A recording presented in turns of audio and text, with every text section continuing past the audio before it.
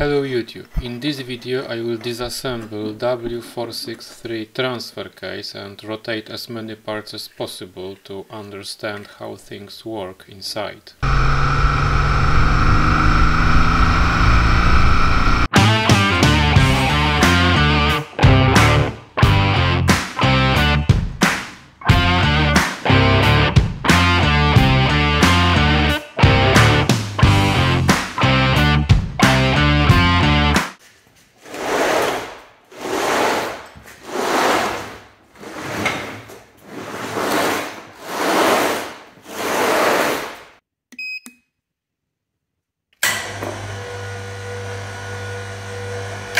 It is just under 60 kilograms. Weight must be doubled because I'm using snatch block.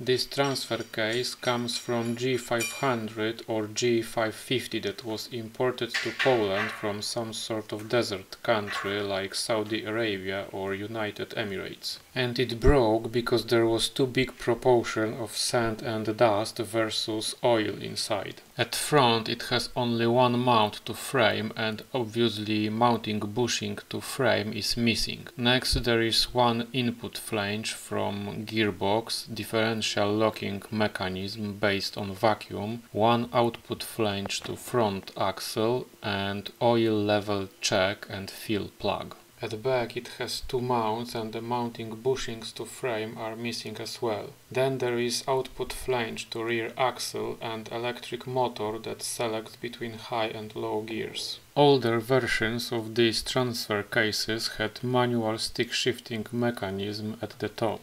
This transfer case is completed 90, maybe even 95%. There are almost no bolts, so don't judge me on this. But it is perfect prey for me to open it fast without any fight and to get basic idea of how things work inside.